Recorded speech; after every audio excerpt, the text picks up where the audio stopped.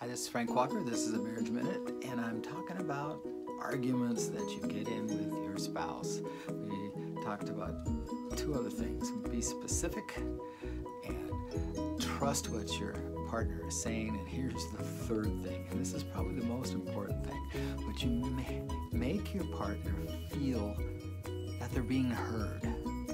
Okay, so too many times when we get into argument, get into heated things, you don't even listen to what your partner is saying. You've got your next point ready to go and zap them, And if you have to, let them state their opinion and repeat the opinion in your same words and ask them, did I get that right?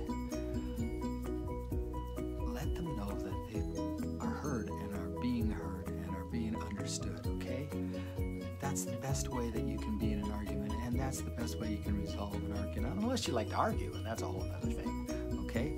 So, be specific, trust what your partner is saying, make them feel heard, okay? And let them know that you understand what they're saying, okay? That will help you, and that will help them. God bless. Thanks for listening.